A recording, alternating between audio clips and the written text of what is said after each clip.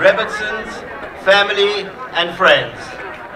Good afternoon and welcome to the long-awaited and much anticipated grand opening of Rashi's campus.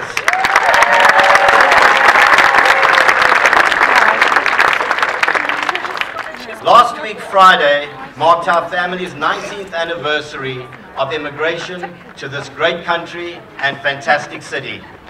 And this Wednesday, Purim, please God, we will celebrate the anniversary of our introduction to Rabbi Hershey and Rashi, as well as at the time, the very limited yet warm and welcoming community here at the Chabad of North Fulton.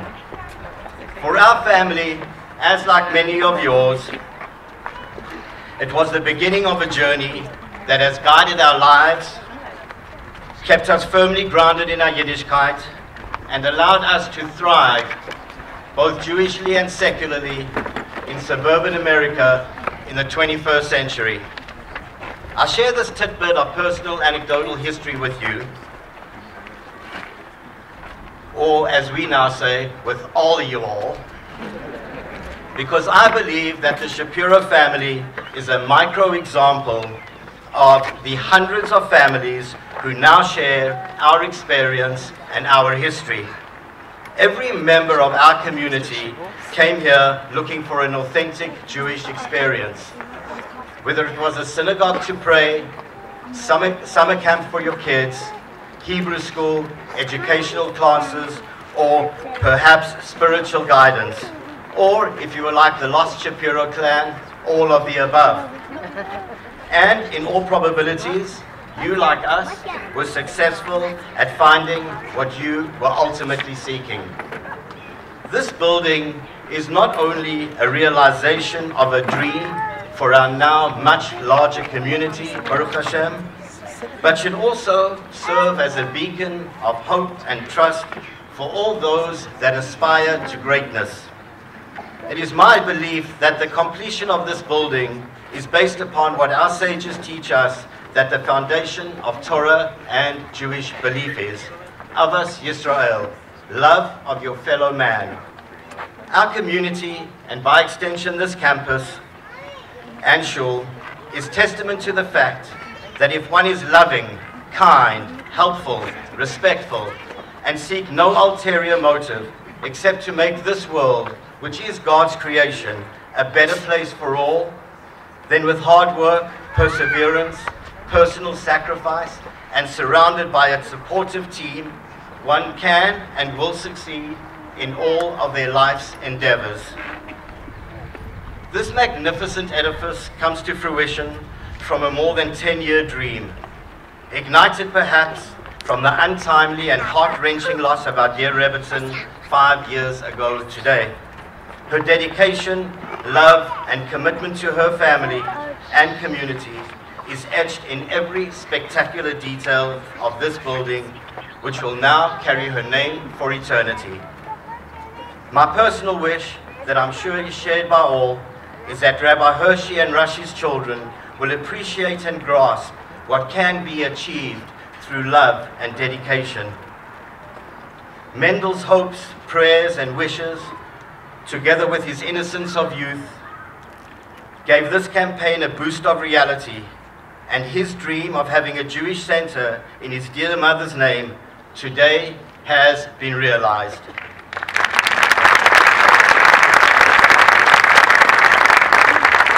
Mendel, Yoli, Henya, Tanya, Tali, Shaya, David, and of course Alta, your mother no doubt looks down on all of you today, her beautiful children, and smiles, basking in her success.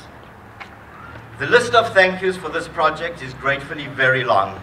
Every single member of this community has contributed in some way, shape, or form. Every donation has been matched by a volunteer's hard work, and we hope that each of you enjoys that same sense of pride in this accomplishment. To single out individuals would therefore be a recipe for disaster, for fear of omission. But I would be remiss in my duties if I did not mention the many years, hundreds, if not thousands of hours of painstaking work graciously provided by the humblest and talented of men, Ari Khan of Ari Khan Architects.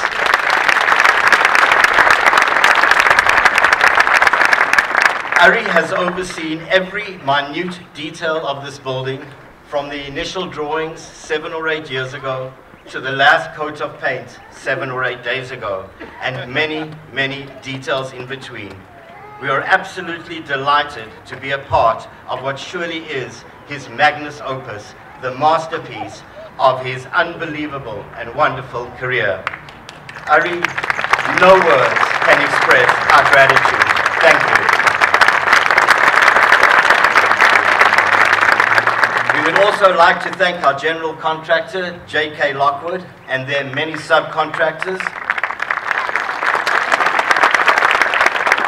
for their patience and attention to detail in completing this project. And 2 other specific references of gratitude must be made. To my friends who are always willing to go that extra mile and always smiling, Todd and Gabriella Starr, who co-chaired the fundraising campaign. And to my good friend and running partner, albeit a little unreliable, Cradle Craig Isaacs, who has overseen the finances of the campaign and the building so very diligently. Thank you to all of you. Leadership, no doubt, is crucial in building a community, and we are forever grateful to Rabbi Dov Ber and Devorah Leah Thaler for their hard work, love, and devotion to our community. And we reiterate our abundant wishes for their continued success and happiness.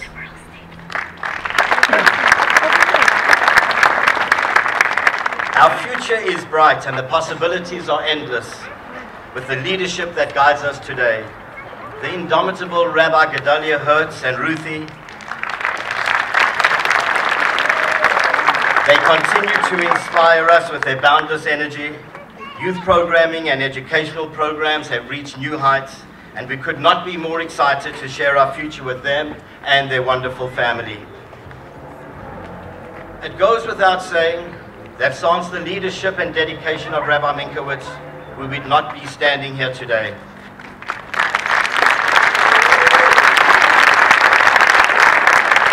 Truly, it would take as long as it did to build this building for me to try and encapsulate all that he has done and continues to do.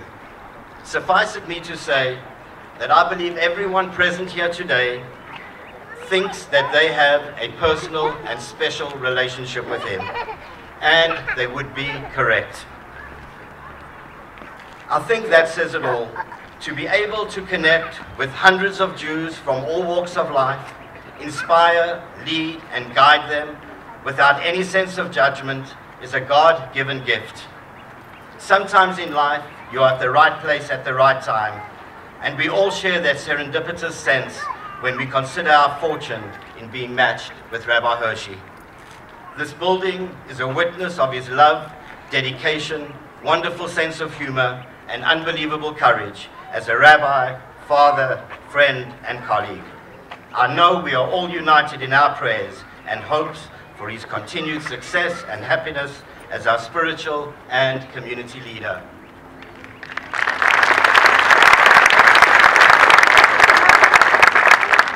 There is very little doubt that the completion of this Jewish center will forever change the spiritual landscape of Jewish life in North Fulton County.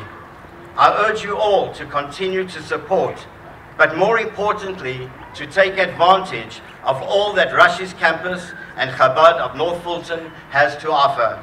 May our community continue to grow from strength to strength, and I hope that you all have a wonderful day here today and enjoy what we have to offer forever.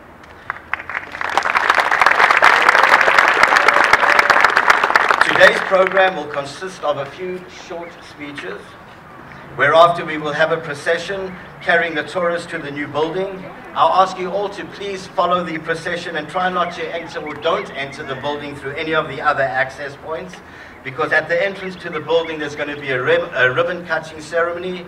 Thereafter, with song and dance, we're going to march the sacred tourists to their new home in the Aron Kodesh.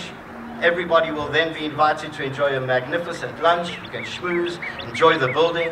The mikveh and the swimming pool will be open at that time for guided tours for whomever would like to see them. For the children in the classroom, there will be art activities, and there's a jumping castle outside.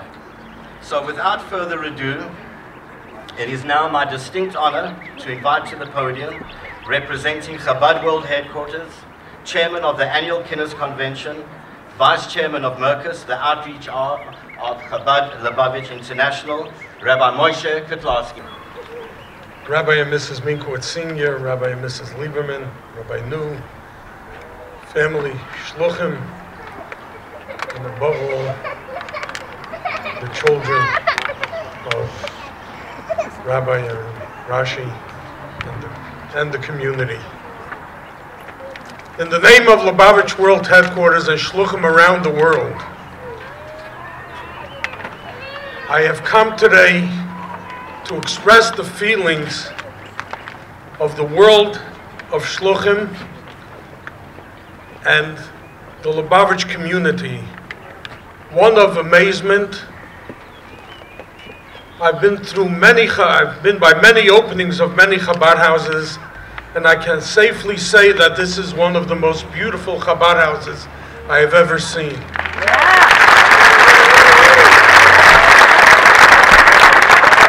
Rabbi Hershey, you don't cease to amaze me. You always, from the day that I remember you from when you were, the first time I was in Georgia was 49 years ago, so it's a long time. But I remember Rabbi Hershey when he was a child, and so many others. I just, I choke up. I take a look at your beautiful family, and I say to myself that so many others would have found so many excuses facing challenges. And look at this beautiful family that you have. Look at what you accomplished. Look at the community that loves you and loves your family. And look how Rashi is definitely sitting on Shep Nachas. And if she is shepping Nachas, you could imagine the Nachas that the Rebbe has from such a beautiful, beautiful, beautiful enclave and such a beautiful, beautiful community. David should give you strength. You should be able to continue. And I want to say a word to the community. The first Chabad house was the tabernacle that was built in the desert by Moshe Rabbeinu. It had components to it. The first component was the ark. It was gold on the inside and gold on the outside. Why gold on the inside and gold on the outside? Because just as this community, it's a community which not only learns Torah, but practices it. Because it isn't enough only to teach, to learn. It is also has to come and show itself in the daily practice. The second component was the shulchan, the table with 12 loaves of hot bread. Rashi's hospitality was legendary, and this is being continued today. The third is the menorah, which was a light on the inside and a light to the outside world. The light here is a beautiful light on the inside to the community, but seeing the mayors of the communities, or the surrounding communities, and these communities, you could see that it is also a shining light to the communities around. Then there was the altars. There was an altar of Adama, or built of earth, Adam, of built of earth, but means people that gave of themselves. And there was the Mizbeach Hazav, the golden altar, which means people that give of their possessions. And that is you. When the Mishkan was finished, we find something as follows. Moshe Rabbeinu stands up and he says, Vayivarech Eisa Moshe. Moshe blessed them. What was the blessing that Moses blessed them? He said, Yehiratze, may it be the will, Shetishre Shechina b'maisi yedechem, that the divine presence should rest in the works of your hands. And the question is asked, when you need a blessing from the rabbi, when do you go? When you're going out to make a fundraising campaign. You go, you ask a rabbi for a blessing. No blessing for Moses. Keeps quiet. The architect has to build it, has to plan it, it should come in on time, under cost. No blessing. People brought, it was the only time in history, you won't find Rabbi Hirsch or any other rabbis here that'll come and tell you that we have enough money. By the building of the tabernacle, they said, it was enough. We don't need any more. Everybody brought everything. So the Jews come and say to Moses, they said, we don't understand. The Almighty God said, build me a sanctuary, I'll dwell amongst you. Amongst each and every one of you, I'll dwell there. And now all of a sudden, everything is standing, everything is built under cost. We brought enough money, everything is there. And all of a sudden, Moshe Rabbeinu gives a blessing. What's the blessing? May it be the will that the divine presence should rest amongst the works of your hands. Jews said, we don't understand. You said, build me the sanctuary, well, I'll dwell here. We did it. Now come. We have to come. May it be the will. And the answer to that is Moses wasn't talking about God. Moses was talking to the people of Israel. And he said to them, it's true, you built a beautiful Rashi campus. You built a beautiful tabernacle. You did something so magnificent. Now may it be your will that the divine presence should rest amongst the works of your hands. Because how will that happen? Through your coming to the classes, through your participating in the prayers, through coming to the social events, to turning this community, which is a beautiful, beautiful community, into something that there isn't one Jew. And this I want to say to Rabbi Hershey and to the kids. The Rebbe once said there could be 10,000 Jews in your city. You reach 9,999. You get tremendous credit. But your mission you didn't accomplish. If there's one Jew in North Fulton County that isn't coming to the Chabad house, then the mission of Rabbi Hershey and Rashi, Yibodol Chaim Tovim and the children, has not been accomplished. And that is up to each and every one of us here and you to see that this is accomplished. I was in Berlin on the day of V50, almost 50 years ago. Emperors, kings, presidents, vice presidents, prime ministers, chancellors were all assembled in one room. And the legendary leader of the Jewish community, Ignaz Buvitz of Germany, turns to me and he says, "Oy Rab Moshe, lest we forget, we shouldn't forget."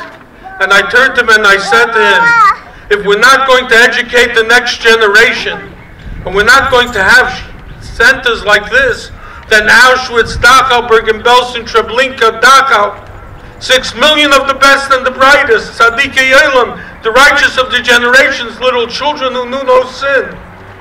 It's all going to be in vain.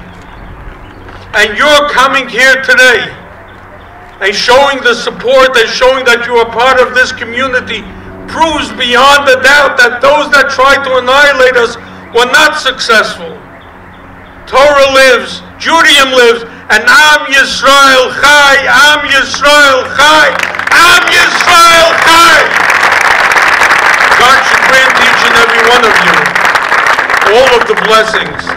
And I want to conclude with, it's actually something that I heard in the South many, many years ago from a Jew with a long white beard in a non-kosher nursing home, where I came in, I heard he was there, and I came in and he said, my children dumped me here. They don't even visit me on Father's Day. But he had one prized possession, a picture that he had of his children, grandchildren, and 2 great-grandchildren. And he said to me, Rebbe, what should I say? He spoke a beautiful Lithuanian Yiddish. He said, my grandfather used to call it the Heilige Shabbos Kodesh, the Holy, Holy Sabbath. My father called it the Holy Shabbos. I call it Shabbat. My son calls it Saturday. My grandchild calls it the weekend. Says, I give a shiver when I think what my great-grandchild is going to call it. And in America, they have a name for it today. They call it the day before Super Bowl Sunday. It is up to each and every one of us. The Rebbe told us this is the last generation of exile, be the first generation of the redemption. It's up to us to see that everybody experiences one Shabbos here, so we'll merit the true redemption. Rabbi Hershey, children, I think the last time I was here was by Alta's bris. So, by David's bris. It's been a while. It was then in the infant stages. Continue what you're doing. You don't have to change. You don't have to do anything differently. We love you. Your community loves you. Shluchim around the world look up to you. You are our star. And you, the children, you don't know what continuation of your mother's legacy means to all of us. God bless you. The Rebbe is with you. And be successful in everything that you do. God bless you all. Thank you very much. Good afternoon. I have a gripe with Rabbi Hershey. I asked him that I should introduce Rabbi Kotlarski, not follow him.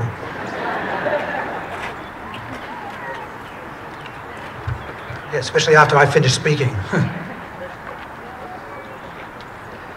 On behalf of the 20 Shluchim families here in the state of Georgia, I want to extend a hearty mazel tov to Rabbi Hershey, his children, Rabbi and Mrs. Hertz, and the Chabad of North Fulton community for this newest, and I dare say, most beautiful Chabad house in Georgia.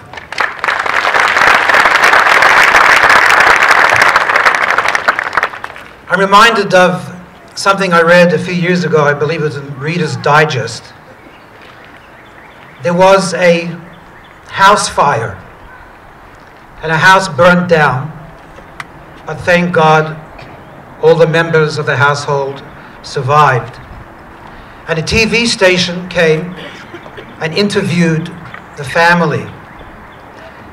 And the interviewer asked one of the children, "Tell me, what's it like not to have a home anymore?" And the child looked at his family and he said, "I still have a home. I just don't have a house to put it into."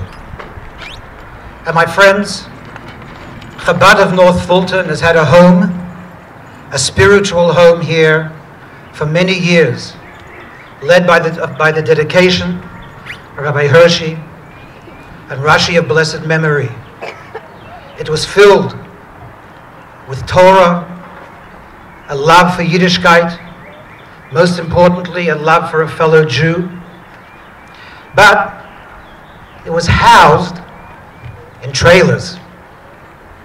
And today, this magnificent, beautiful home, this community of Chabad of North Fulton, has a beautiful house to match it.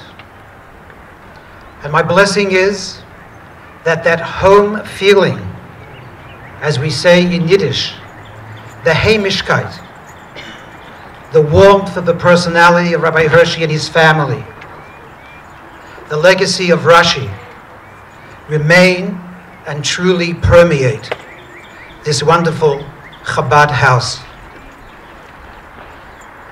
This week we will celebrate the festival of Purim.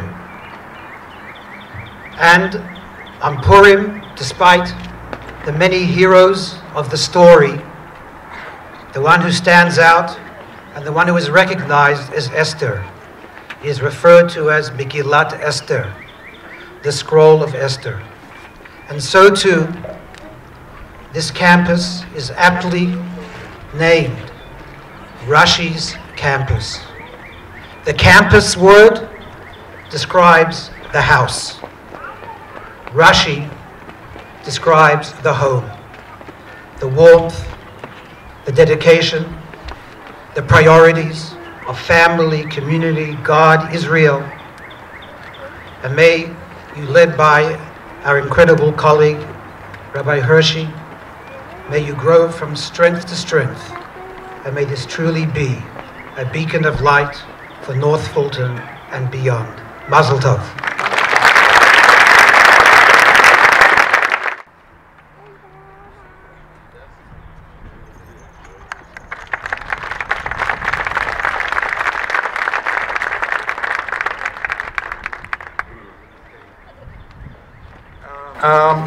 We're celebrating today the official grand opening of really, I would call it phase 2. And the phase 1 of this whole project is the building behind us. That started 12 years ago. and it's the ritual pool building. I would encourage you to go look at it later. And to me, it was a test I was given by the rabbi before I was hired to do phase 2. He wanted to see if I'll perform, and once he liked it, he called me and said, okay, let's go to the next phase, phase 2. And let me talk a little bit about the process of designing this building. Rabbi Hershey and me toured several Chabad facilities in the United States, and I came back with what I say the good, bad, and the ugly. I kind of try to get some input from these existing buildings and learn from them what to do or what not to do. And second, the vision that was given to us, or to me, was done by Rashi, blessed memory. She's the one that essentially told me what she wanted to see in the building, what functions, and so we came up with the first scheme. It took several schemes until we got to what you see today. And people ask me today, what really are the principles or what guided me to design this building? Because I'm a secular Jew. I used to go to synagogues, but it was not, and my practice is not doing these. I practice something completely different. And I went to study a little bit about Hasidut, which Chabad is part of it. And one of the biggest things that stood out to me that I could implement in this building was one of the principles, which is called happiness. And let me kind of quote a little bit what Hasidut says about happiness. When people act with happiness, their deeds are whole and successful. Doing from sorrow and misery ends up with poor results. And to invoke the feeling of happiness in a building, I basically implemented 2 principles that I adopted. One of them was light, and the other one was color. And I hope I did a good job. Once you walk, and interestingly enough, there's specific colors have meaning in the Kabbalah, and I know, I would say nothing. I know very little, and everything that I did was done from intuition. And some people say to me, it's because God gave you the power to do what you did. So I used colors in the building, not really knowing beforehand their actual meaning. And one of the colors is blue. If you walk into the building, there are a lot of blue colors. They have a lot of meaning in Kabbalah. Besides, I did not really, designing the building, I did not really look at any features in other similar buildings like that. It was all came to me from either my intuition, and as I said, people would say it came to you because God gave you the power to do it. Let me talk about the uniqueness about this whole project. It is not like any commercial or even residential project that I deal with in my practice. And one of the things that shows the difference is the fact that time was not of the essence. Although it was, but it was not a driving force. And it gave us a lot of time to go back and forth and back and forth. As I said, it took us 10 years from the inception until today. And we were going with and changing things. One of the things that stands out to me that I can contribute to the fact that we have a lot of time in the design of the project was, if you guys recall, there was a building here that was the sanctuary for a long time. It was a house that was converted into the synagogue itself, and it's set on a hill. And every time I looked at the place, I said, well, how am I going to take this huge building and put it on a hill, while my main goal, or one of them, was to make this building as handicapped accessible as I could. And I came several times, and one day it dawned on me. I said, what are we fighting elevations? Let's go and raise the whole hill down, make it all level, and we'll have a very nice, accessible building. That's what we did. So I contribute that to the time that we had to design the building. The second uniqueness about this project, I'm talking about my standpoint, was the fact that I was given almost a free hand and full support to whatever I wanted to do. One exception, the rabbi came to me and said, I want to see curved windows, okay? He's laughing. But besides it, he let me do everything. I really did everything on the building, including even the mezuzahs that are the main mezuzahs in the building. The rabbi said to me, you designed them, and I did. So it's very unique from a perspective of an architect to get this freedom, number one, and to be asked to do everything. It used to be a practice many years ago that architects did everything.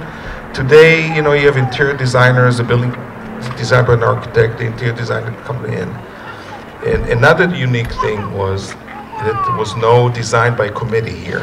The committee was one person, was him.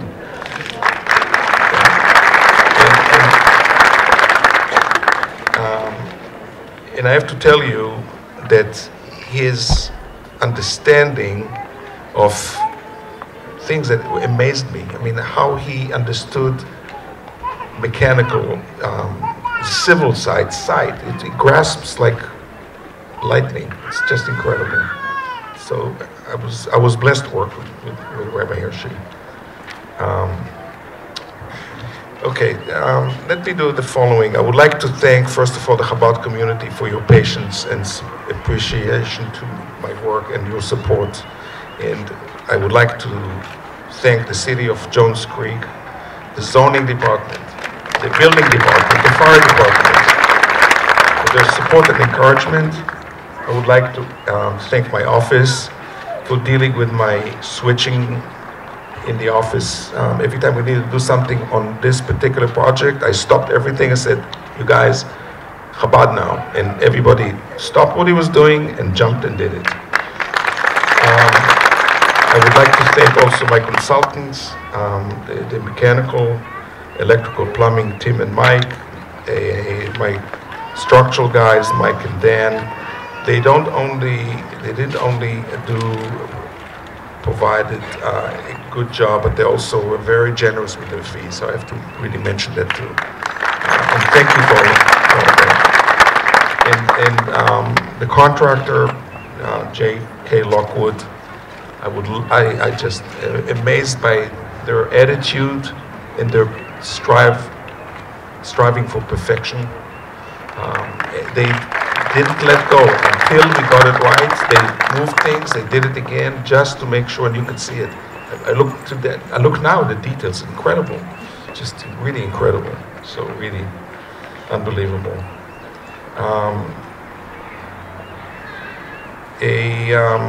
And I would like to recognize another person here, and I think he's still here. Yaakov, are you here? The lighting guy? Our lighting consultant, not only that he helped us in the lighting design, which if you come at night, you'll see and Shuli too, Shuli is here. Yeah, thank you. Not only that they helped in the design, and if you come at night, you'll see the fruits of what they did, but also the dedication, the patience, and they came, I don't even know how many times they came to make sure that everything works correctly. They also did the lighting control, and it was pretty complicated stuff. So I know they're details I'm talking about, but they're really important details. So last and not least is the rabbi again. Thank you for your confidence and understanding and respect. And I have to say that we were on the same page all the time. I don't recall any questions from him except one time, the blue color. So I came up with this scheme of, you'll see it in the building, very dark blue. And it was kind of shocking. And the rabbi said to me, I don't know about that one, maybe we'll go to the light blue. And I said, you know what, why don't you test it? Let's paint one piece, the light blue, and see what you like. And he came back to me and said, Ari, you're right, I think this is the way to go. So, yeah. So, I would also like to thank the Rashi's family also, and the rabbi's family for making me part of their family. And again, thanks for your absolute confidence in me and in the work I've done. Thank you so much. Thank you so much.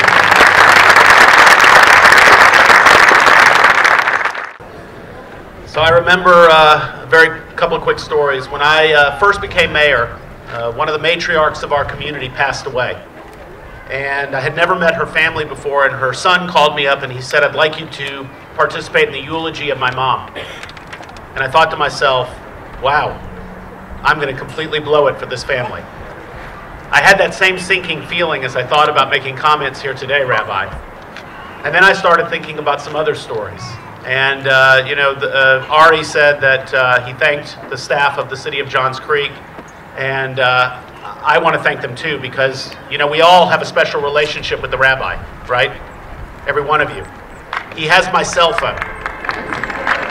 And the thing that I worried throughout this project, especially given, its stretched out nature in getting done, was how many times would the rabbi call me, and what was I going to do when I received that phone call? And thankfully, thanks to a wonderful staff at the city of Johns Creek, I got very few of those phone calls. So I'm very appreciative of that.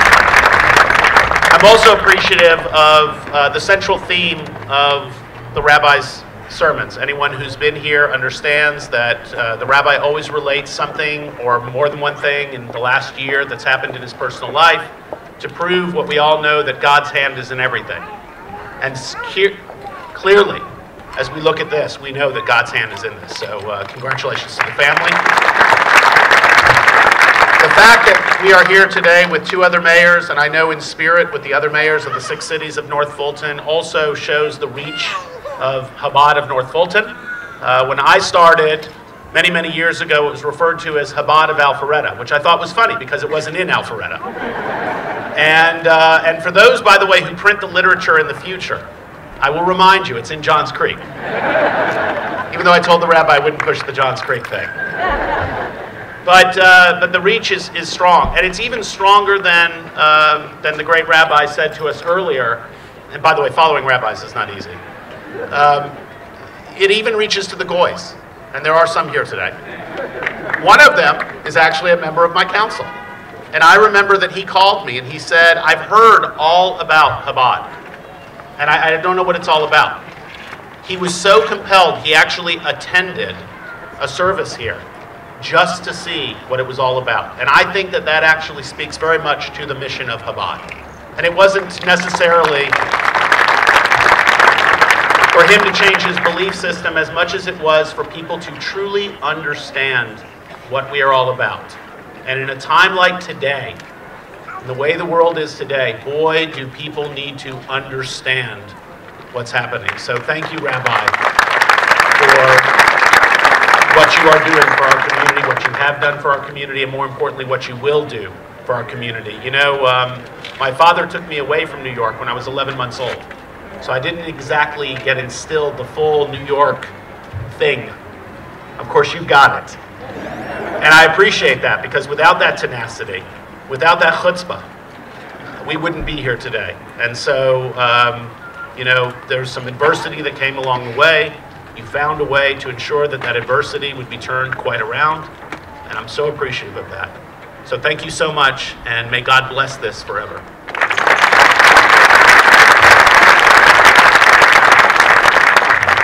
I left out one very important thing. So Todd and Gabrielle, I want to say thank you. I remember when you called me up and you said, I'm going to be taking on this little mission, I'll need some help. I didn't give you much help, but you clearly got a lot of help along the way. Folks, we are still a little shy. I believe it's $750,000, right? So this building can be debt-free. So I will say what others will not say. Please, if you have it in you or know someone who has it in you, let's make this building debt-free so that this mission can continue.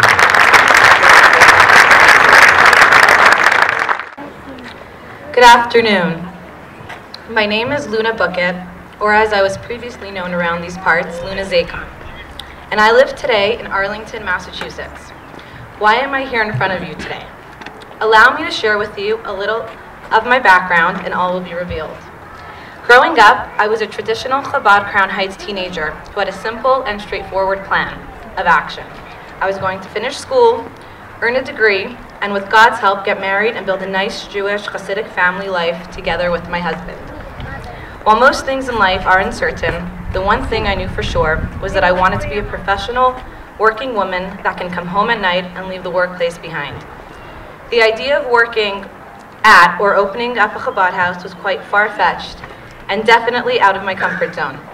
Granted, it is beautiful work and very admirable, something I was raised to appreciate all my life, especially as a girl growing up in Crown Heights, the place from where the Lubavitcher Rebbe of blessed memory launched the Chabad House Network. However, I envisioned myself supporting these special emissaries by having an open home for those visiting from near and far. Would I be running a Chabad house of my own? Not likely. Why? Because I enjoy my comforts, and it just seemed like the most difficult job in line of work, and one where you have no downtime and no personal space. Then something happened in my life. I spent a year in Rashi's house.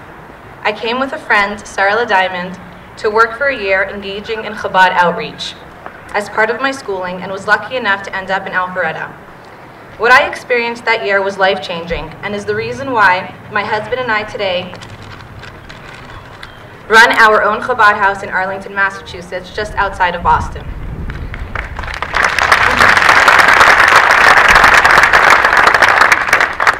What happened to me that year? There are certain elements that I can explain and many things that I cannot. It was an internal shift that happened due to one person. I met Rashi. I remember that within one day of arriving to Alpharetta, Rashi made me comfortable and at home in only the way she could.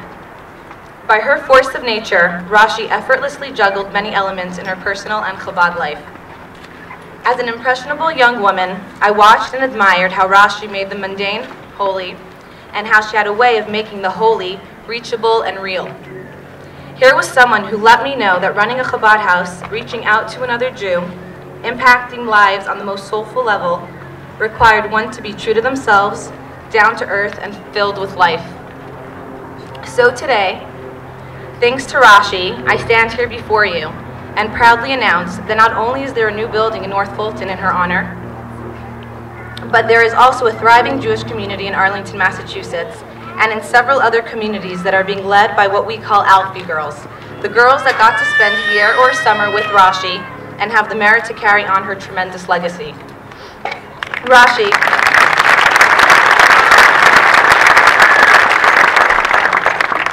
Rashi, I know you are looking down upon us today, upon your family, your friends, and your community. I want to thank you from the bottom of my heart for the everlasting impact that you had upon me.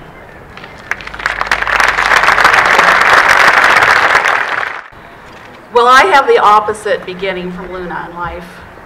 I was brought up in a secular home in non-denominational, primarily Christian neighborhoods.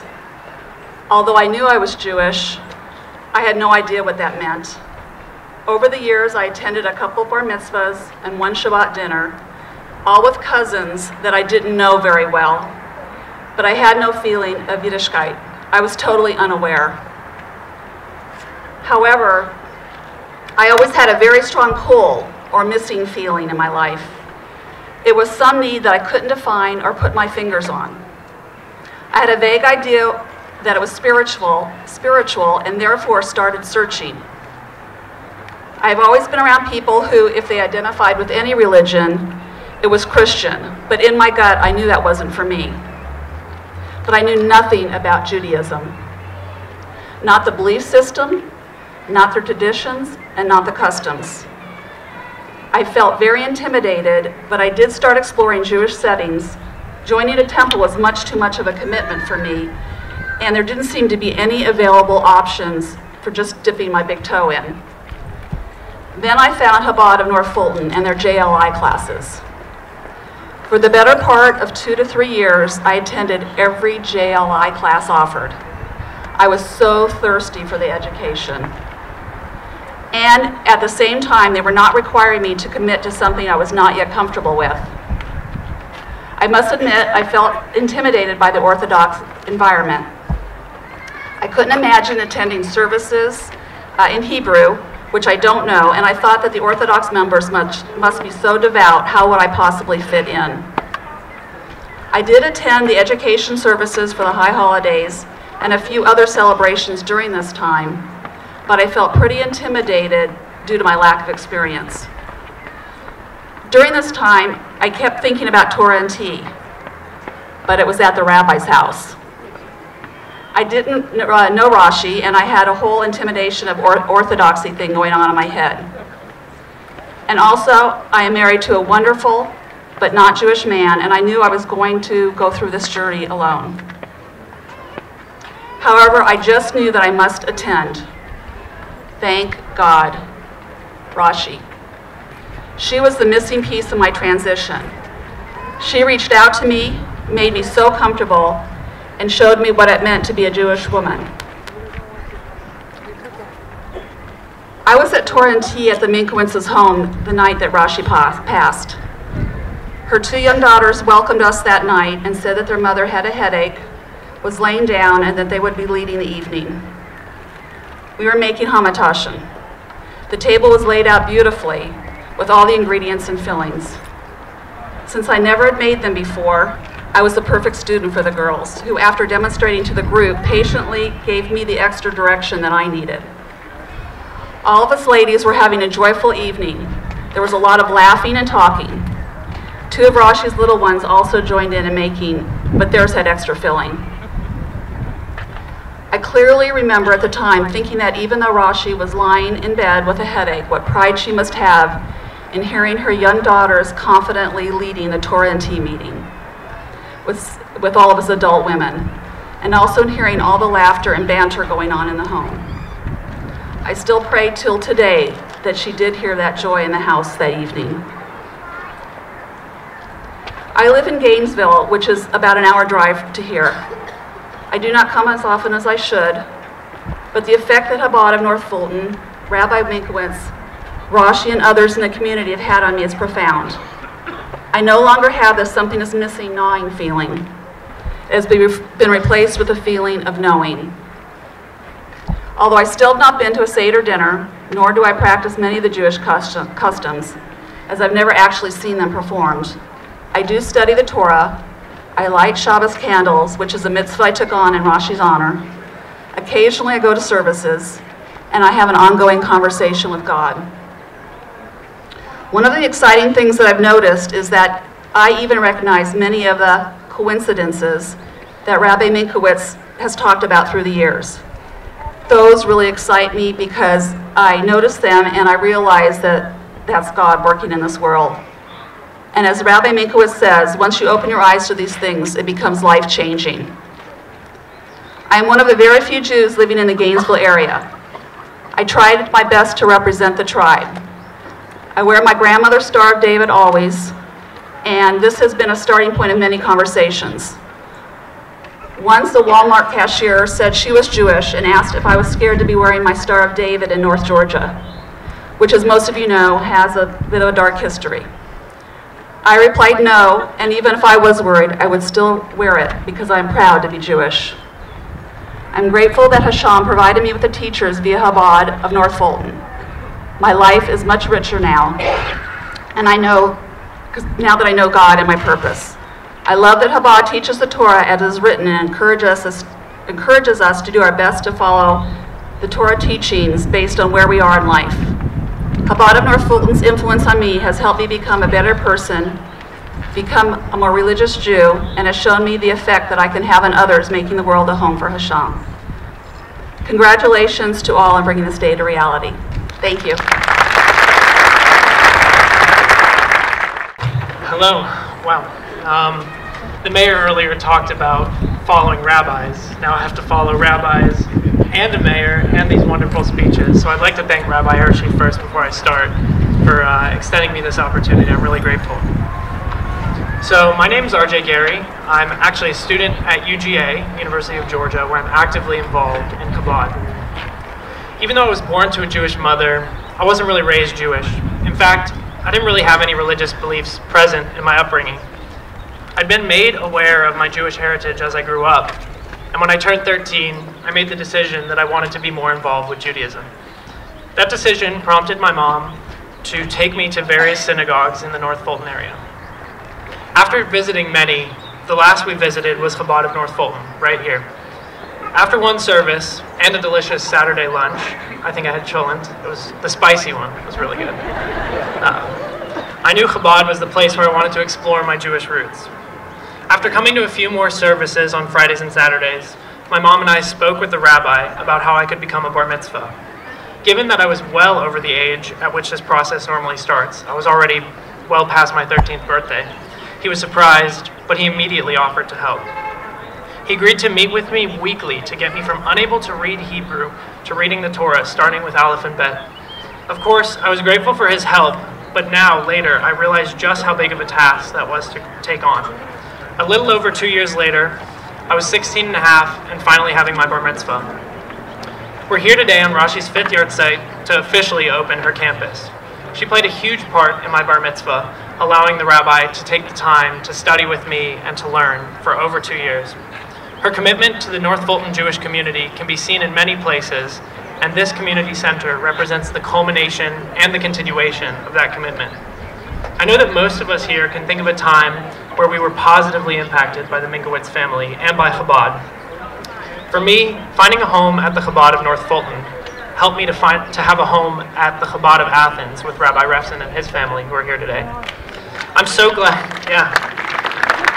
And now I still enjoy the green stuff that Hannah makes. So it's all about food for me.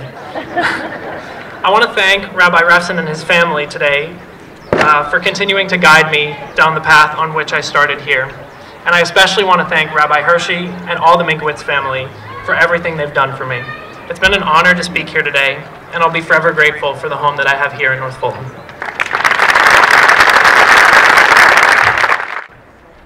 Good afternoon. It is a trend of late to make an effort daily to find things, big or small, to be grateful and thankful for. This is, as we know, something now very new in Judaism. Hakarat HaTov, being cognizant of the good that we have and expressing it. This dates back all the way to Moses in Egypt, and of course present in our daily prayer our Jew recites first thing in the morning. Modeh Ani, thank you God for returning my soul. Standing here today, which happens to be just a few days shy of our 2nd year anniversary in Chabad of North Fulton, I would like to take this opportunity to thank and be Makar Tov, express publicly thanks and appreciation.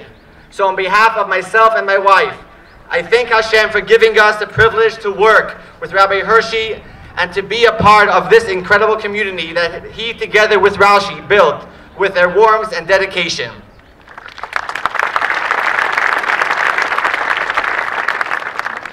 The past few days I've been thinking about this monumental occasion, the grand opening of Rashi's campus, the new home for Chabad of North Fulton. What struck me is a profound message from a teaching in the book of Leviticus, which we started to read last Shabbat, and its connection to this very day. The book of Leviticus primarily discusses and focuses on the daily offerings in the holy temple of the Beit HaMikdash. There are numerous types of offering and various ingredients and spices. What is quite interesting to note is that on one hand, it is forbidden to add any honey or leavening agent to an offering. Yet we must add salt to each offering. What is the difference between honey or leaven and salt? Why is one forbidden and the other obligatory? The answer lies in what they do to the other ingredients. Honey or leaven changes the food, one by making it more sweeter and the other fluffier, while salt simply brings out the natural flavor already found in the food. This teaches us a deep lesson in life, and as I will connect it as well to us sitting here today for this special occasion. Each individual is charged with a mission in this world to serve God in the best and most beautiful way. It can occur to someone that in order to accomplish his or her task, they need to look outside of themselves, change or add something to their inherent qualities. This is quite the contrary. There is no need to add any honey or leaven. Each person should be aware that they have been blessed with the qualities they need to fulfill their purpose. All they need to do is to add the salt, allow those qualities to shine. Allow me for a moment to compare the community of North Fulton to a platter of food, comprised of many different components. The strong, caring, and dedicated leadership of Rabbi Hershey, the vibrant and warm energy of the community, the joy and excitement of the children and youth, everyone having an integral part in this arrangement. So much has been accomplished already in this community, and now we are standing on the threshold of a new stage, ready to do even more. The magnificent Rashi's campus will be that salt to enhance and take all the strength and energies found in this community and bring it to the next level. I feel privileged and humbled that we get to be part of this journey and are, with God's help, looking forward to see what incredible things are to come. May each of you be blessed to utilize all your qualities to the fullest, and together we will truly light up North Fulton with goodness and peace. Everybody knows that a happy life is a happy wife. So now that you've heard from my rabbi that I do most of my learning with and my very good friend, I would like to introduce my wife's rabbi and her very, very close friend, Rabbi Hershey Menkowitz.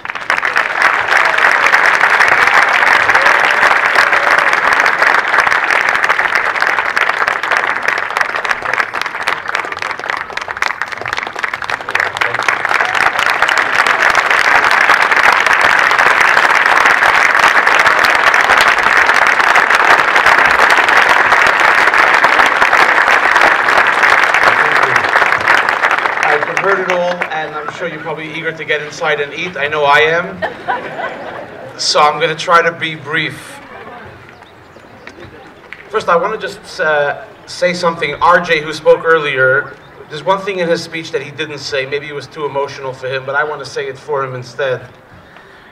His bar mitzvah was scheduled for 2 weeks after Rashi passed away. When we came back from the Shiva, and obviously I had to dive right back into my work, and the very first week we came back, because we did the Shiva up in New York, and the very first week we came back, already I had to be performing, because I had to do a bar mitzvah that weekend, and I remember it was a very difficult weekend to pull myself together and get back into that mode, to come back into shul like regular and lead a bar mitzvah. And it was RJ's bar mitzvah at the age of 16, but it was very inspirational because of the story. This was a kid that was self-driven. At the age of 13, 14, decided to get on his path of Torah, and to be able to be there was the greatest way to integrate myself back into work. Sadly, this weekend, the weekend of the grand opening of the building, was the first Shabbos after his mother passed away. She got sick a few weeks ago, and she passed away suddenly. She was a teacher at the middle school here at Taylor Road, where we have a club, actually, like a release time type of club, the JMS club there. And it's just ironic that he's here today sharing some words when literally the experience is crossed over. So just a couple of quick words, and then we're going to go on to cutting the ribbon. I'm sorry, my son Mendel wrote a song in honor of the occasion and in memory of his mother, and he's going to sing it, and then we're going to go to the ribbon cutting. A couple of weeks ago, I heard a story about my grandmother that I never knew, my father's mother. My father's parents came from Russia. They were able to run away during the war, but they had a lot of relatives that were still in Russia under the time of the Soviet Union when it was illegal to practice Judaism. And they wanted to try to help them with religious articles or other things, but it was illegal. You couldn't send books, you couldn't send a shofar, you weren't allowed to send anything because they didn't let you practice. But Jews are smart, and they'd come up with these clever ways to try to send stuff. And it turns out, again, I'm now 46 years old, so I wasn't even around when you came here 49 years ago. And I just heard the story now, a few weeks ago, from my uncle. Before the holidays in September, she sent her, I think it's her brother, who was still living in Russia, maybe her brother or her father, she sent them a tea set. A set of tea bags, and with tea you have to have lemons. So she sent along a lemon also, but the lemon wasn't a lemon, it was an esrog. They needed an esrog for the high holidays. It's a true story, and that's the way she was able to smuggle an esrog into the country so they can practice their religion freely, not freely, but practice it and have the tradition. And the reason why I thought about that story, because I thought about, wow, look at what a difference 60, 70 years makes. We don't have to smuggle esrogs in tea sets. And we don't have to bring in a mohel to be in a cellar to do a bris, a ceremony. We're in America. We're in the land of the free. We're very fortunate. We can build large shuls. They can sit right on the street. And you can proudly pull up here and come to a service, come to study. You're not doing anything illegal. There's no one after you. We should cherish that. We should understand that. And as we celebrate this building, really commit ourselves, as the rabbi spoke earlier, filling this place with Torah and with continued Jewish practice. You know, I heard somebody once say that when we were kids, we would go visit our grandmother, and I say we, the collective we, and our grandmothers would show us pictures of their upbringing. And they'd take out like this little box out of the closet, and you'd look at the pictures and you say, Grandma, what's this? Oh, this is, you know, when we had the one wedding in the shtetl and everyone got together and Uncle Chaim came. And what's this? You know, this is the time when we got to go on what they called a vacation in those days. They went down to the park where they had a little swing, and this was your father when he was a little kid. And this is what we do, that's what we did when we visit our grandparents. What are our grandchildren going to do when they come to visit us? So it's not going to be a box anymore. It's going to be something like this. And we're just going to, with our finger, that's great, but then they're going to ask, and what's this? This was my venti Starbucks on Monday morning. And what's this? Oh, this was our falafel at Famous Pizza, whatever the place is called, you know. And this was me standing, oh, this is my selfie here, my selfie there. This is the history that we're creating for our future, are all sorts of inconsequential, superficial things that there's going to be the legacy that we're going to show to our grandchildren. No. This is the history that we're creating for our children and our grandchildren, continuing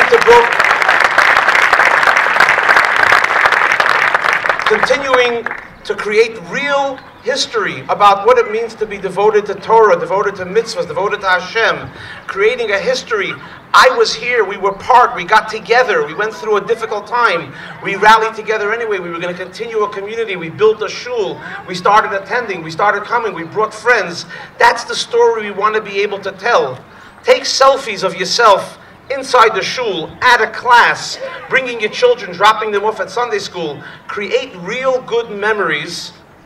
We shouldn't need them because we should be blessed, of course, with the Mashiach coming, the Messiah coming, the redemption. So all this would be a part of the past anyway. But we should also keep our mind on creating real life legacies of tradition and values. And this is what we are celebrating here today, a place where it could all actually happen in a real way. Last week, my sister married off a child. My brother-in-law and sister-in-law, they're here, and I have the good fortune of being in New York for the wedding, and now that we have another rabbi, I was able to stay for the weekend, and I'm glad I did because I heard a story Friday night at the Sheva Brachas, which is the follow-up parties after the wedding.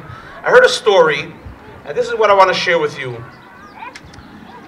And I think that the grandson of this person might be in the audience today. Those of you that have kids at KSU, you know Rabbi Zalman from Chabad at KSU. So this is the story that I heard. I assume he knows the story too, and he can verify if it's true.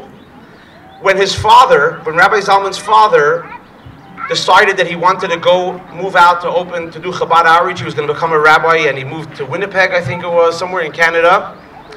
And his father, that means Zalman's grandfather, went to meet with the Rebbe. And he says to the Rebbe, he's very disappointed that his son is taking up this profession. Because There's no money in that job. You have to, he wants his kids to earn a good living, to be able to live comfortably, like Luna described earlier. And that's not something that is really going to give him a good future. So he's very disappointed. He's worried about his son going into this line of work. So the Rebbe said to him, I don't understand. You're like a little bit hypocritical because you're a rabbi. You're also in that line of business. So if it was good for you, why can't it be good for him? So he says, yeah, but you don't understand. I had a father. He happened to have a rich father. I had a father. The father took care of me. So the Rebbe says to him, okay, so your son also has a father. So he says, yeah, but I don't have the means that my father had. My father was a rich man. I don't have the means. He says, I wasn't talking about you. Your son has a father. Avinu Shabashamayim, our Father in heaven. The same God that took care of you through your father will be there for him through whichever channel it's going to happen. And that story, when I heard it last Friday night, that went straight to my core because I thought that really epitomized and really brought it all into one simple statement about what happened for our community from the beginning of time, but surely in the last 5 years. And that's my message to you today. How did all this happen? Because we all have a father. We have our biological father and mother. We have our spiritual father, which is Hashem. And Hashem makes everything happen. He pulls all the strings. He orchestrates, he coordinates all the happenings of our life. He coordinates and makes happen. Sometimes we understand why it happens in the way it does. Sometimes we don't. But one thing is very clear. We all have to always remember that Hashem guides every step of man. God guides every step of man, everything that happens in our life. As he said, the good, bad, and the ugly, the things that look not to be good, it's all Hashem. And when we have Avinu Shabashamayim, when we have our Father in heaven, everything just works out. How does it happen? Hashem has many different angels through which it unfolds. Today, we celebrate a culmination of this project, and we give thanks to Hashem for giving us all the gifts that He did through all the messengers that He chose. Who are those messengers?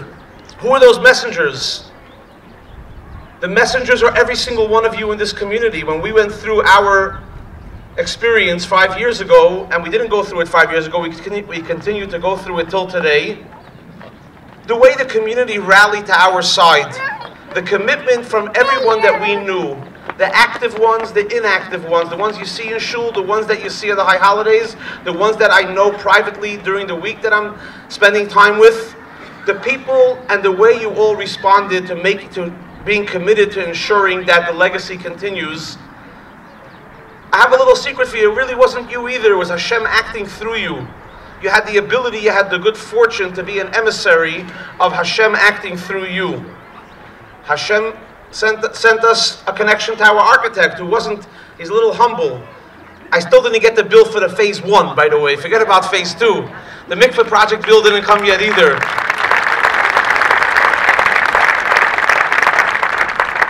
God sent us another angel, a good friend who unfortunately is not able to be here today, but he sends his greetings.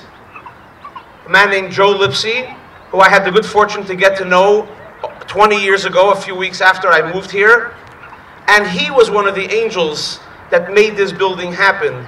Committed heart and soul, and threw his whole life into making sure this happens from behind the scenes, that no one needs to know, just to make sure that this building will be there so that our community can have a place where we can continue Torah Judaism in the North Fulton area. We're very grateful to him, and we wish him a bracha, a blessing for success in all areas of his life, in the places that he needs it most. Him and his wife Shira, I give great gratitude to them and thank them for being one of the angels through whom Hashem worked to make this happen for us.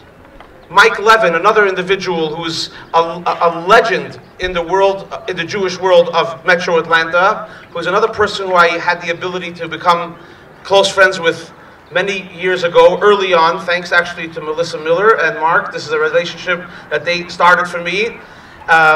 I want to thank God for him being one of our messengers and for being one of the pillars of making this building happen. Anthony already mentioned Todd and Gabrielle Starr, my partners, who was an absolute delight to be working with. Mayor, his cell phone number I have and I use very, very, very often. So you can thank him because everything gets deflected onto him instead. I want to also thank Michael Morris, who, again, by the graces of God, he lived right down the street when I moved here, and I had the ability to develop a relationship with him, which then led to many other relationships. And I want to thank Hashem for him and thank him for everything he's done for us and for the larger community. I want to thank Maris Vandegrift. Maris is a woman who's very humble and shy, so I'm just going to say 5 words, but I want to thank God for putting her in my life, putting me in her life, and for her offspring that she brought to this world. And Hashem should bless her with good health and happiness forever, and that one of her values is midor ledor, that whatever she learned from her parents, she should pass on to her children, which she did, and they should be able to pass it on to their children, and it should continue for many more generations to come. Yaakov mentioned the lighting guys, Shuli and Yaakov. They really deserve a tremendous honorable mention, and I want to just mention them as well. I mean, the poor people, they thought they were selling some lights to a shul, and little did they know, the amount of days that they spent, the amount of nights that they spent here. Forget about days, because lighting had to be tested at night, and this was a job that doesn't end at 5 o'clock when you get caught up in a Chabad project. So I want to thank them very much. There's really a lot of other people, but I know I don't want to hold you up in the heat. So let me just, a couple of things.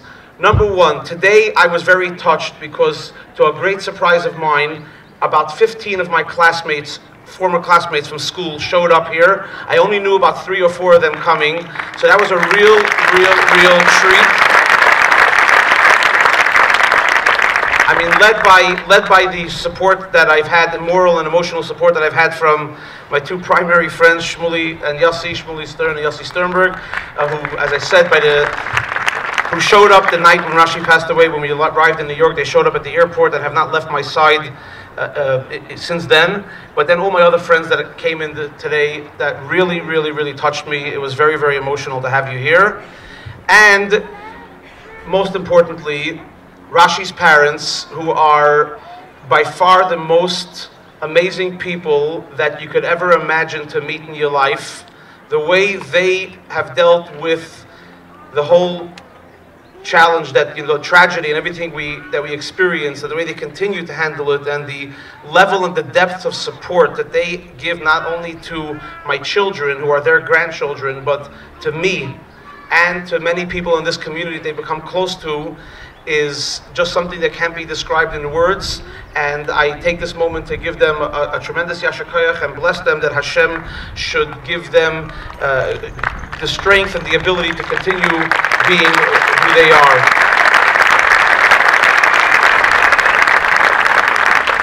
And then, of course, my parents as well. You all know this about me, and I'm not unashamedly, I am a mama's boy.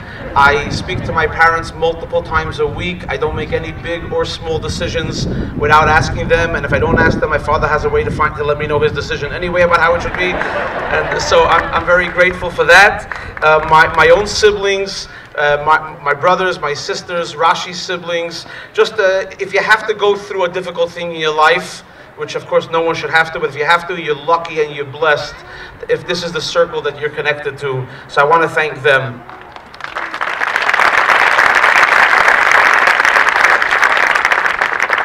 Okay, it's always nerve-wracking when you have to make a speech and there's people to thank, and I'm sure I left out a lot of people, so maybe Kim could put out like a complaint box or something, but really don't take it personal. I just know you've been sitting for a long time and we didn't think the program would go that long.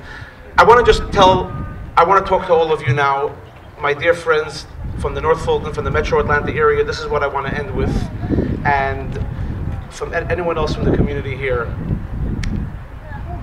In the Talmud, there is a discussion that says that they once asked one of the rabbis, for those, we have a lot of Torah scholars here, so this is in Yuma Daf Tes Amud Beis. You have to know the site, the page and the line number. They once asked one of the great rabbis in the Talmud, which of the temples was greater? Because you know we have the Western Wall in Israel that's a remnant after the temple was destroyed. The wall is left. But that's the second temple. When we got to Israel, we built one temple. It was up for 410 years. It got destroyed. We rebuilt it 70 years later. And that one was up for 420 years, so 10 years more than the other. And then that one got destroyed. And then we went out into exile. We've never rebuilt a temple since. Now we have temples in every community. So the question was, which one is greater, Rishonim or Achronim? The first building or the second building? Which one is bigger? Which one was greater? And the rabbi gave a 3-word answer. And this 3-word answer is what I want to leave with you today as I introduce Mendel to come sing, and then we go to cut the ribbon. And he said, if you want to know which building is the greater building, for those that speak Hebrew, we have a lot of you here today, Tenu Einechem Babira. You want to know which one is greater, you have to look at the building. What is that supposed to mean? They were almost identical buildings. What does that mean? Look at the building. And what this means is, and this is the charge to all of us, the nicest Chabad house, the second nicest. I don't care if it's the 100th nicest. In fact, I wish every single one of my colleagues ends up with all the angels that we ended up with in the last couple of years and build centers that are 50 times bigger and nicer. The question is, what is greatness? And to define what's the greater building, you have to look at what goes on in the building. It's not about the 4 walls, although we're extremely grateful that we have those 4 walls, the magnificent 4 walls. It's going to boil down to what goes on inside that building. So when the question is going to be asked, which one is nicer, tell me about that new building that they built in North Fulton. We are the ones that now are responsible to create the answer for that question. Because the answer is going to be, look at the building. Tnu einechem babira. Look at the building. Tell me what goes on over there. Is it a place? Bridget, I have to tell you, Rabbi Katlaski put me on a guilt trip now. You've never been to a Pesach Seder. So it's not the most beautiful building yet. Come, we're having a public Seder Friday night, April 19th. This is going to be, we are the ones that have to answer that question. What is the greatness of the building? What's going to go on inside that building? And that, I'll show up to work. And in fact, if I show up to work, I'm also failing, because in the Chabad world, I'm supposed to be out on the street bringing more people in. It's really all up to you. I beg you and I encourage you to show our gratitude to God by turning this building into what it should be. It should be a house and a place where, number one, any Jew from any walk of life always feels comfortable coming. There shouldn't be the stigma, there shouldn't be the fear, there shouldn't be the apprehension. And it should be a building where when you come, you should want to come back a second time. And when you come there, you walk out of there, you feel inspired. I learned something today. I grew. I did another mitzvah. I got closer to God. I felt spiritual. It's all going to depend on you and on us. It's a partnership. Yes, we have to provide the teaching. Then you can start teaching each other. But this is going to be the answer to the question. And that's what I leave you with. Tenu einechem babira. Help us answer that question of the greatness of the building. Let's demonstrate to ourselves and to the world. Let's create that history so we're not showing selfies of our Starbucks and our platters of food in our future. Let's tell stories about how we helped build another center for spirituality, for Torah, and for Judaism to thrive. Thank you very much.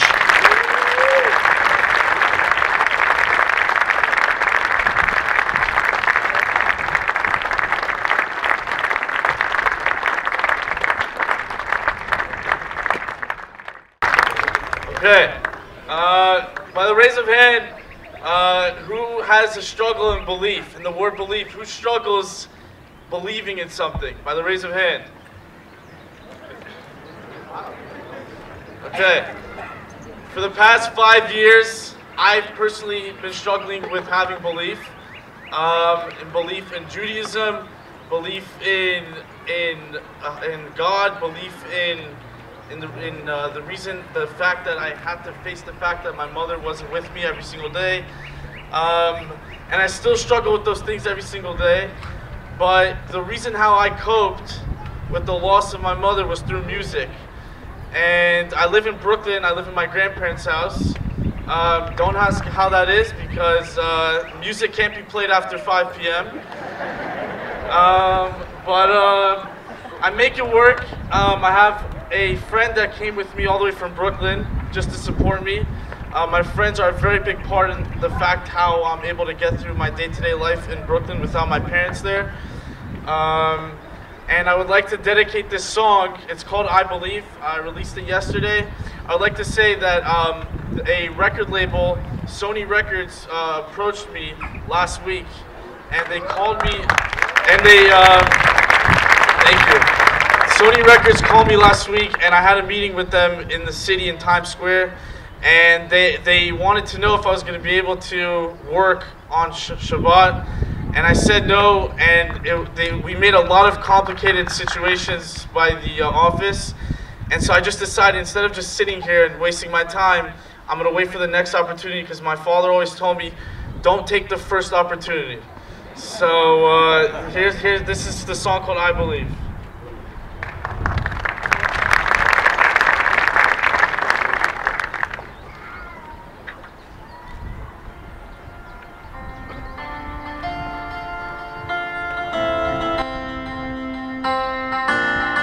I'm new to all the pain. To me it's just a game.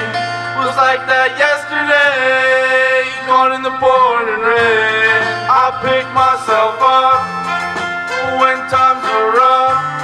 There's so much to say, it's hard for me to explain. I just had enough, I'm not giving up. You're not in the field, you just gotta believe. I believe, I believe, I believe, I believe, I believe, I believe, I believe, I believe, I believe, I can do anything. I believe, I believe, I believe, I believe, I believe, I believe, I believe, I believe, I believe, I can believe in you. I believe, I believe, I believe, I believe, I believe. This is very unprofessional, but yeah. I believe, I believe, I can do anything. I believe, I believe, I believe, I believe, I believe, I believe, I believe, I believe, I believe, I believe in you and me.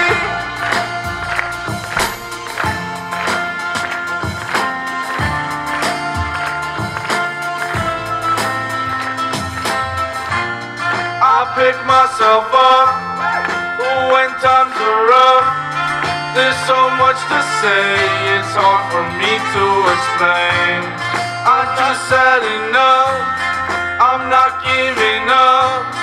You're not in the field, you just gotta believe. I believe, I believe, I believe, I believe, I believe, I believe, I believe, I believe, I believe, I can do anything. I believe, I believe, I believe, I believe, I believe, I believe, I believe, I believe, I believe, I believe in you and me. I believe, I believe, I believe, I believe, I believe, I believe, I believe, I believe, I believe, I believe in you and me.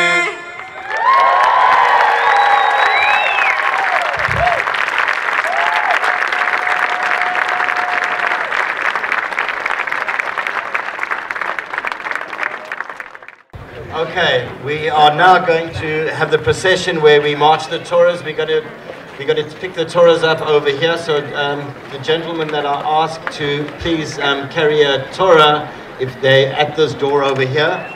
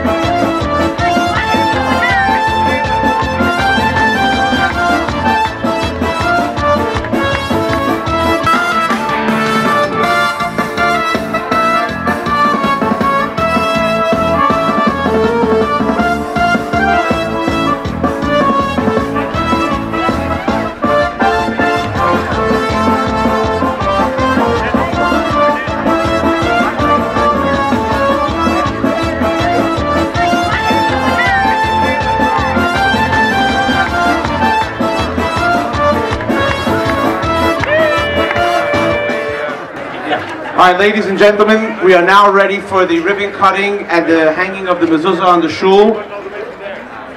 Henya is going to represent all the children with a short speech right before we cut the ribbon, right before we put the mezuzah.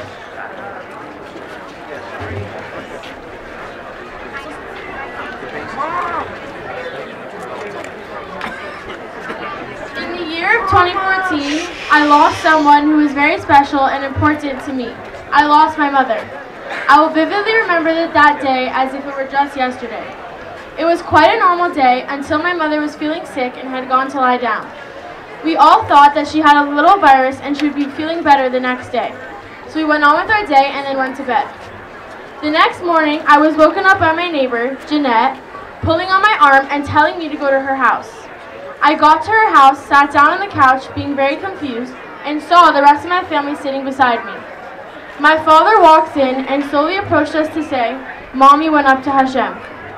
My face immediately went pale. I never would have imagined to hear those words come from anyone, especially my father. The room was quiet and everyone had the same expression on their face. Tears started rolling down our faces, and those tears then turned into loud, scary cries. Why did this happen? Why did God choose us to do this to? As the night went on and the tears kept falling, my thoughts began to race my mind. How will we survive? How will Tati be able to show a smile on his face after something like this? As I grew older, I learned that no matter what happens to you, you can push through it and you can break out that little smile. And you can keep going on with your life and push through all the struggles you're going through. I learned this from seeing how hard my father works to keep our community going. My father always has a smile on his face no matter the situation. When he sees something that needs to be done, he will do it without a question. I don't understand how someone can be so motivated and so strong after such a terrible tragedy. My father inspires me to keep going, to keep pushing through everything I'm going through, and to go on with my day with a smile across my face. There's a reason for everything. Some may not make sense to you, but everything that happens in your life happens for a reason. And you should know that no matter what happens in your life, there's always someone who loves you and there's always someone who will be there for you no matter what. We're gathered here today to celebrate the grand opening of our beautiful show as a dedication to my mother. It is amazing how far we have come and how big this community has grown throughout the years. The feeling of being in a building that was built in honor of my mother feels so incredibly special. Everyone that is a part of this community has a special place in my heart, and you should all know that my mother is looking down on all of you and is so proud of what we have become.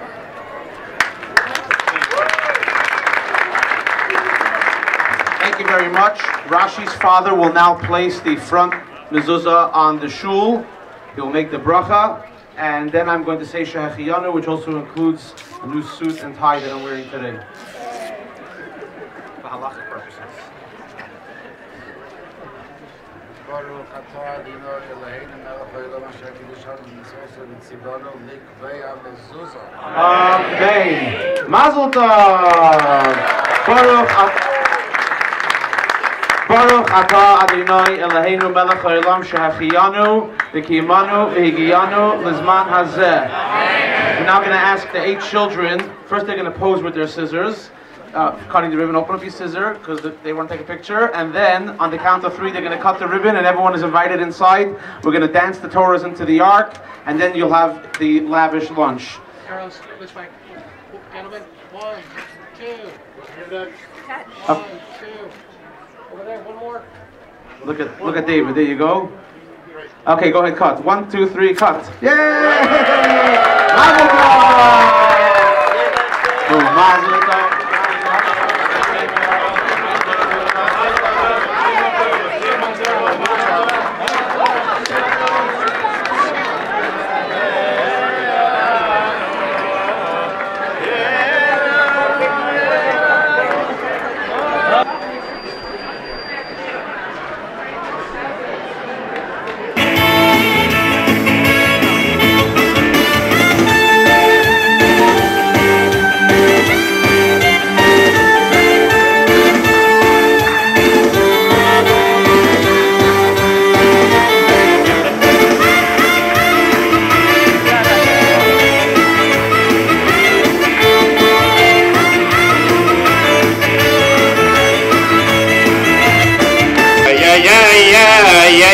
Draya in the back. Ya Draya, ya, ya, ya, ya.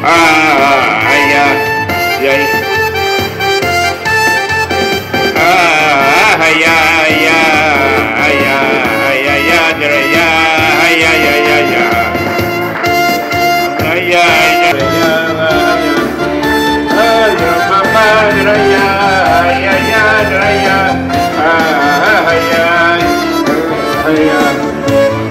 Full buffet lunch is now open. Washing for Hamotzi is in the 2 washing stations in the back. And they're seating outside on the patio. You can take your food. Seating is outside on the patio. And the building is open for self-guided tours throughout the day.